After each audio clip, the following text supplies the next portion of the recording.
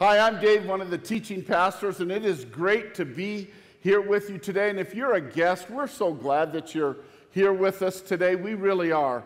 I want to also say that this is one of our fun kind of standalone messages where we're going to talk about baptism. We're going to look at the meaning of baptism and all that entails. And so I'm really excited about this. And we're going to help you understand that the baptism is this kind of symbol that you're raised to a new life. And so let's talk about this. I want to begin by telling you what happened to me a few years ago. And it was really kind of a fun experience. I had been asked to go over to Europe to do some teaching and to do some mentoring for some countries. And so we went to this one country and they showed us one of the oldest baptistries in the world. It was really cool, and this missionary says that this was like around the 3rd century, I think, something like that. It was really old, but then he said this, and it really caught my attention. He said, back in those days, if you publicly got baptized, he said in those days, you would put your life on the line because the authorities were against Christianity, and so if you got baptized, you literally could be thrown in prison or you could be killed. And I thought, wow, the courage those people had to be willing to get baptized in public. Because here's how it works. Faith, in a sense, is a private thing, but baptism is a very public thing. And we've been doing baptisms for a couple thousand years now. As a matter of fact, there's all kinds of ways to get baptized. So you can get baptized in a pool, you can get baptized in the ocean, you can get baptized in a river, right? You can get baptized in a lake. I remember about 20 years ago, we're going to do a work project at our Huntington campus, and he said, Dave, come and help me. We got to go pick up a baptistry. So he gets this truck, and I'm thinking, well, this truck doesn't look that big to carry a baptistry. And so we go to this shop, and all of a sudden he brings out a horse trough for water. And I said, Carl, where are we going to put the baptistry? He says, you don't get it. This is it. I said, we're baptizing horses? He said, no, this is where we put people. And I said, okay. And that was like one of the coolest things I ever seen in my life. You literally dip them in the horse trough and bring them out. I go, do they go, when they get done? I mean, okay, I had to try it. You laughed and ducked your head, and you felt bad for me, didn't you? So there's all kinds of ways. Here's one really cool thing today. At our Brigham City campus, they are baptizing 8 people literally about probably right now, right? And they're doing it in the Great Salt Lake. You don't stay under the water long there. Yeah. And so we're going to talk about baptism, but I want to begin with kind of giving you a definition. Baptism is this outward, right, symbol of an inward reality. And the inward reality is I know Jesus loves me. I know he went to the cross. I know he paid for all of my sins, my past sins, my present sins, and my future sins. And I know because he paid for them, I'm made right with God. And that's, step one in going full circle with God, that we get made right with God by trusting in Jesus and the work that he did. And as Jesus rose from the grave, one day I'll raise from the grave. So baptism is this, yes, Jesus, I agree with you. I love you. I recognize that you did that for me, all right? So that's what we're talking about when we talk about baptism. Well, the Apostle Paul is concerned about this early church in Rome. Now, Paul had not been to Rome yet, but he's concerned for them because there becomes this kind of attitude where people are saying, well, if Jesus died and paid for all my sins, past, present, and future, so if I'm forgiven, why don't I just sin and then keep sinning so I can just ask God because I know he's going to forgive me, right? So if I know Jesus paid the price for me to go to heaven, that kind of gives me permission to live like hell. And Paul said, no, absolutely not. You would never take advantage of the grace of God that way. You wouldn't do it. And then he talks about, right after that, this idea of baptism. So we're going to look at this. So in Romans 6:3-4, he says, or have you forgotten that when you were joined with Christ Jesus in baptism, we joined him in his death?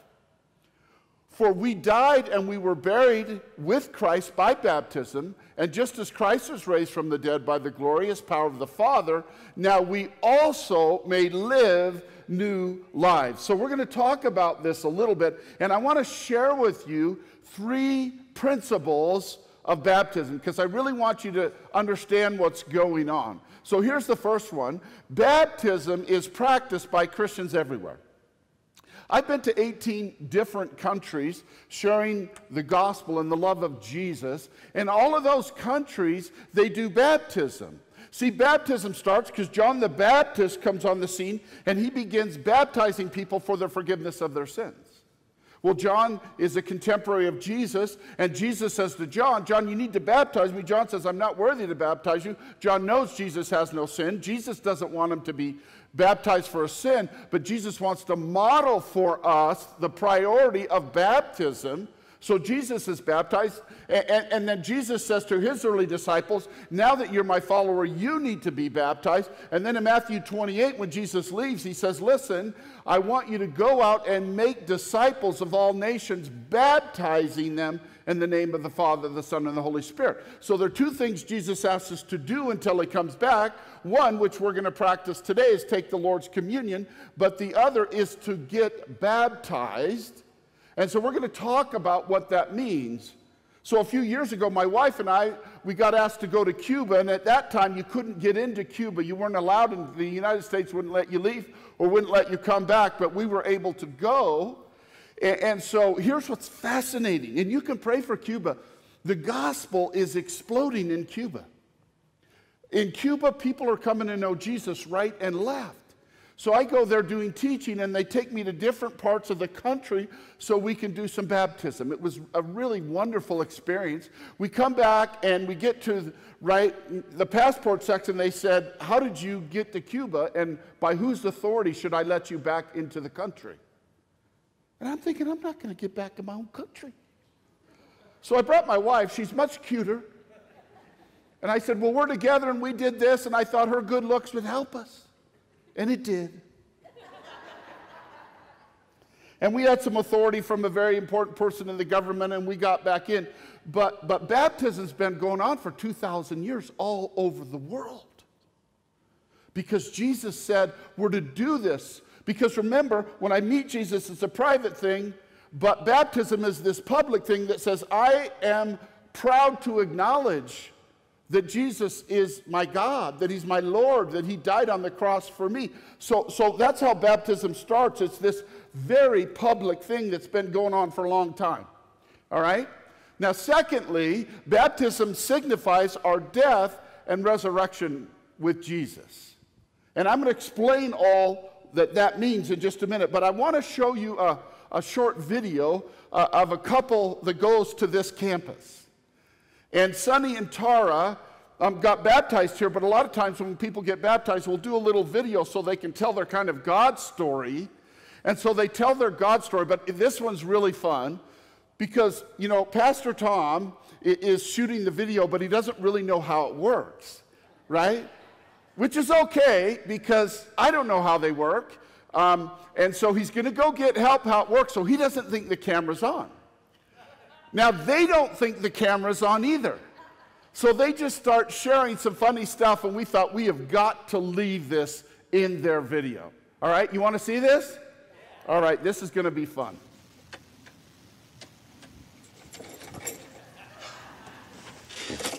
I got to give her keys back anyway. I'm going to go get her. I'll be right back.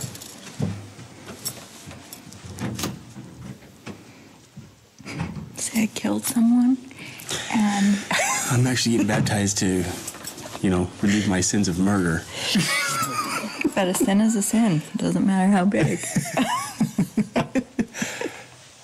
Funny.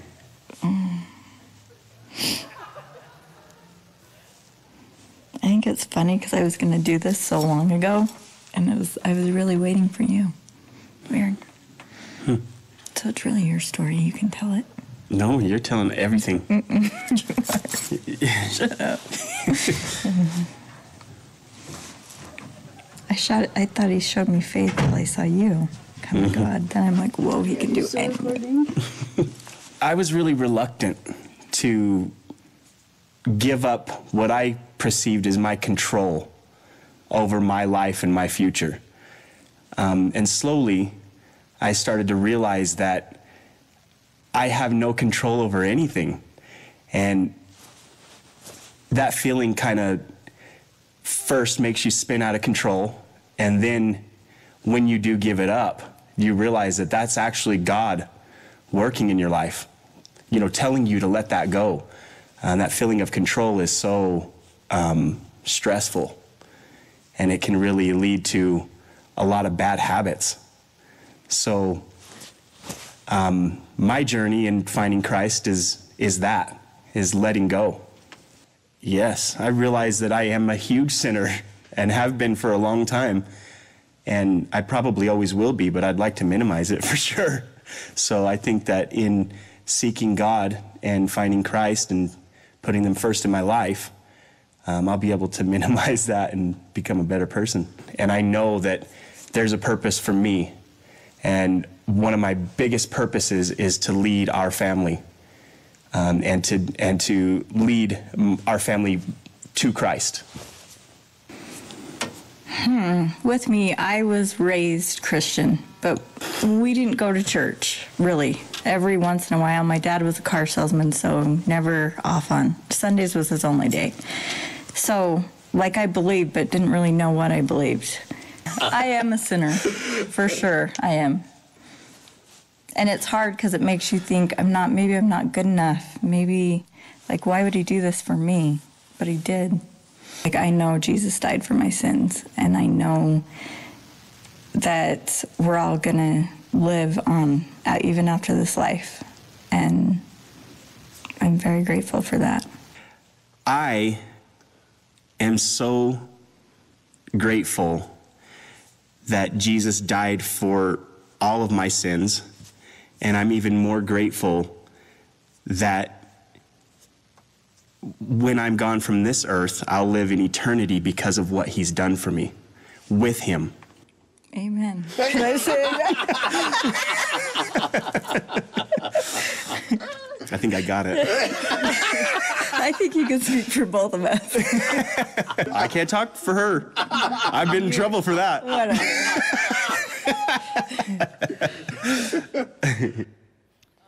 Isn't that good? Now, if you're around their age and you need some fun couple friends, that's it right there, right? See, that explains what we're going to talk about right here, Romans 6:4. So let me take it apart for you. Watch what the Apostle Paul says to these early Roman Christians. He says, "For we died and were buried with Christ by baptism." And you're probably thinking, wait a minute, I didn't live 2,000 years ago. I didn't literally die with Jesus. No, he's talking about, in a sense, spiritually and symbolically, that when Jesus died, okay, let me explain it in full diatribe in a sense. Jesus goes to the cross because he loves you. He loves you, and he doesn't want to spend eternity without you. But he knows that your sin and my sin has separated us from God. We're separated from God. And so Jesus has to be crucified. He dies, he's buried, but he raises again. For we died and were buried with Christ by baptism, and just as Jesus was raised from the dead by the glorious power of the Father, now we may also live new lives. Baptism is this picture. I was spiritually dead because of my transgressions, because of my selfishness, because of my rebellion, right? Because of me. And I was spiritually dead. And so when Jesus died, he dies to take all of my sin, all of my shame, all of my guilt, but he doesn't stay dead. He rises from the grave. He conquers death. He conquers sin in our lives. We are now forgiven. And because he has the power to live a new life, one day when we die, he's going to help us live a new life as well. I mean, that's the best news you'll ever hear in your life. And it's not because we deserve it or can earn it. We don't deserve it, and we certainly cannot earn it. Jesus does it as a gift.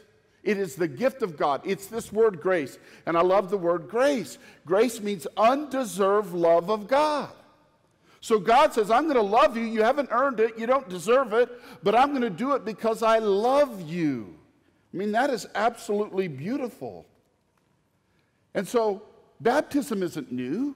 I mean, Alpine, 18 years ago when it started, just didn't invent baptism, right? It's been going on for 2,000 years. Do you know, in one translation, John the Baptist literally is called John the Dipper. He's the dipper. I love that. Hey, dipper. Hi, quipper. I don't know, right? Because it's this picture of immersion. Now, I want to show you something else. It's an important principle. Baptism symbolizes it doesn't save. You see, there are some religions that teach that you have to be baptized in order to be saved, but that's a work. And so the Bible doesn't teach you do any works to receive the salvation of God, but it is a symbol of this. So I want to show you a short video clip, but I need to give a little context. George Clooney is with his fellow convicts, right? These are some pretty bad guys. Oh, brother, we're out there, if you've seen it. And they just happen upon this baptism, all right? And watch what happens. Hey, brother.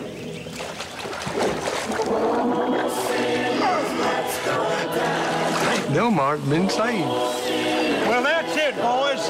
I've been redeemed. The preacher done washed away all my sins and transgressions. It's a straight and narrow from here on out, and heaven everlasting's my reward. Delmer, what are you talking about? We got bigger fish to fry. The preacher said all my sins is washed away, including that Piggly Wiggly I knocked over in Yazoo. I thought you said you was innocent of those charges. Well, I was lying. And the preacher said that sin's been washed away, too. Neither God nor man's got nothing on me now. Come on in, boys. The water is fine. Studying about that good old way. See, they got this idea that there's something magic in the water, all right? There's nothing magic about baptism, and baptism somehow doesn't save you. Baptism is an acknowledgement that God has already done a work in your life. So let me show you a verse so you can believe this. Therefore, since we have been made right in God's sight by faith, we have peace with God because of what Jesus Christ our Lord has done for us. The reason we have peace with God is not because we got baptized. We have peace with God because of what Jesus has done for us. Does that make sense? Yeah, that's how it is. It's nothing we have done. I want to be so clear about this. I ask people sometimes, I say, do you know if you're going to heaven? Yes, I'm going to heaven. I said, how do you know you're going to heaven? Because I'm a good person, right? That's what everybody says, I'm a good person. Well, listen, you can't get to heaven by being good. Heaven's reserved for perfect people. So being good, see, it's like this. God's absolutely good, righteous, holy. He's on this side of the Grand Canyon. We're not. We're on this side. And you say to me, well, Dave, I'm a lot gooder than you. And so maybe you can run in your goodness and you make it out 25 feet. And I only make it 19. We're both going down. Does that make sense? Yeah. So you might be better than me. I highly doubt it, but you might. And I'll tell you what, my wife's better than me. I know that already because she's in this service.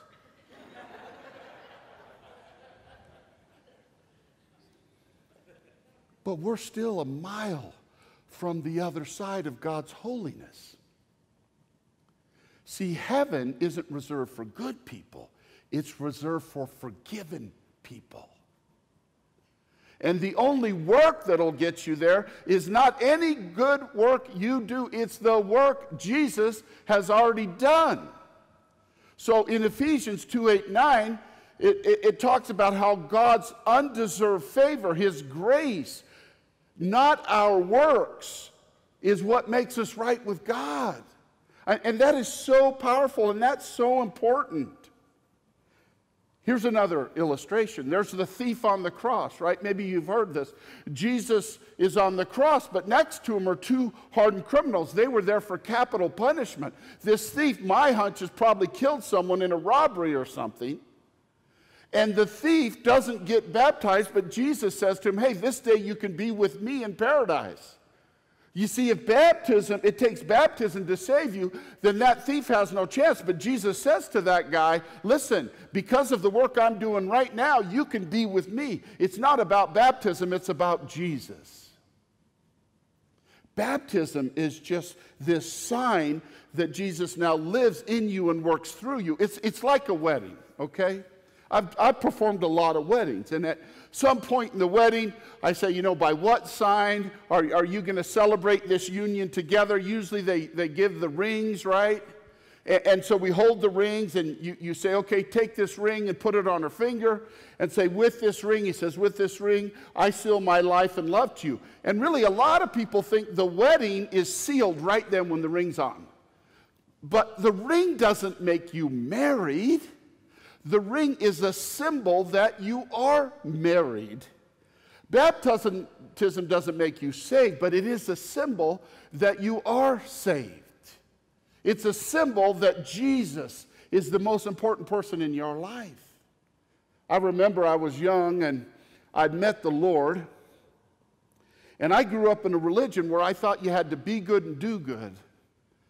And I went to this camp, and they started talking about knowing Jesus isn't about being good and doing good, and getting to heaven isn't about being good and doing good, because we're all sinners. And I tell you, that terrified me, because I had spent my first 15 years trying not to sin, because I thought if I didn't sin, I would get to heaven. And I remember years later, I was teaching on this, and a man came up to me, probably in the 70s, and he said, Dave, I just want to let you know I don't sin anymore. I said, are you telling me you don't sin anymore? He says, yeah, I don't sin anymore. And I'm thinking inside, I didn't say this, well, you are sinning right now because you're lying. But that's not a good pastoral thing to say. So I started studying religions at 15 because I just wanted the truth. And here's what I found out. Every religion but Christianity goes like this. Every single one. You got to be good or do good to get to heaven. You got to be good or do good to get reincarnated. You started out as a gnat, and if you be good and do good, in the next life you can be a buffalo. And if you do good, you can go from a buffalo to a rhino. And that's what we do. God, Paul calls this self-righteousness. God, I'm going to prove to you how good I am. And the Bible says there's nobody good, not even one. So who should get baptized then? See, baptism is only for broken people. Baptism is only for struggling people. You see, if you've lived for a while, you've been broken by life. And if you haven't been, if you're young and you say, well, that hasn't been my experience, then good. Enjoy it now, because one day you are going to be broken. I just love to encourage people in the church. What'd you learn today? I'm going to be broken. See, life breaks us. Your best friend might break you. Your spouse might break you. Your job might break you. You might break you. A disease might break you. A heart condition might break you. Life is going to break us. Your stubbornness, your pride might break you.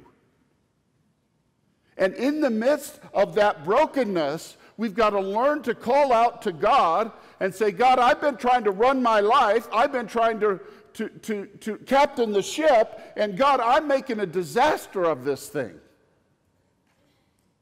And you got to humble yourself, and you got to say, I need Jesus.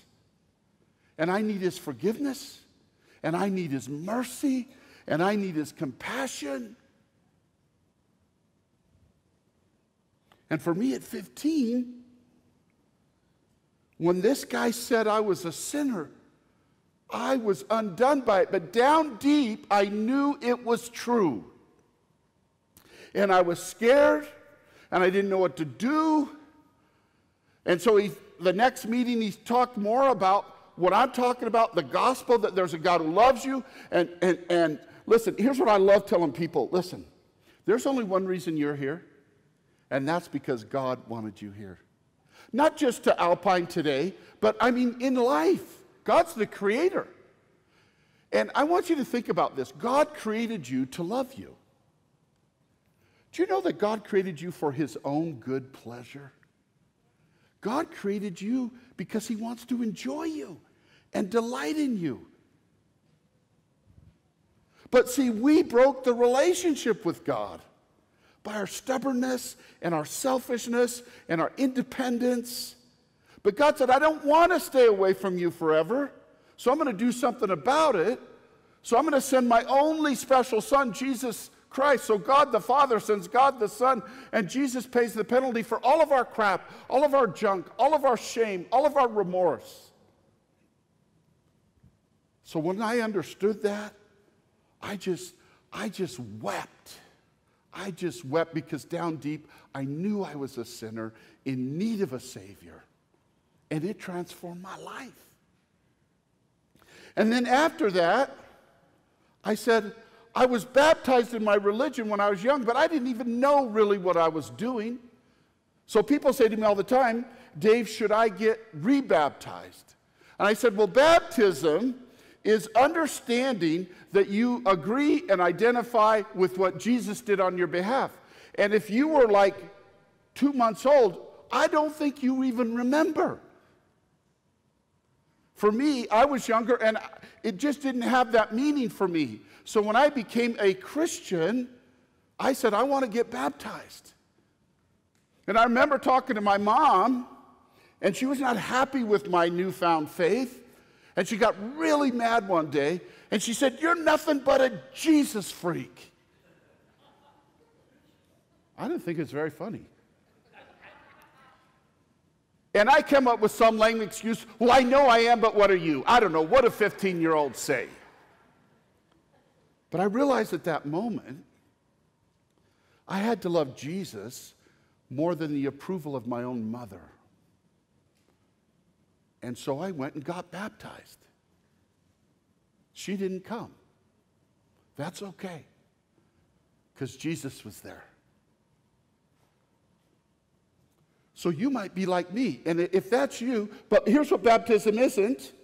Baptism isn't rededication. Like I'll have people say, you know what, I know what I was doing when I got baptized, but I walked away from the Lord, and I want to come back, so I want to get rebaptized. I said, you know what, that's not what baptism is for. You were truly baptized the first time, but if you want to rededicate your life to Christ, that's fine, but you don't need baptism to do it. But let me ask you, first of all, have you come to the place in your life where you finally humbled yourself enough to realize you're broken and you need a Savior? And maybe that's why you're here today, actually. That's not why you originally came, but maybe that's why you're here. You're like me. You need your eyes open and your heart open that you're a sinner and you need a Savior. Or maybe you're here today and you have known the Lord for a long time, but the truth is you haven't got baptized. I had this wonderful woman go, hey, I'm 70-something years old. I'm afraid of water. That's why I'm not getting baptized. I said, listen, I won't hold you under very long.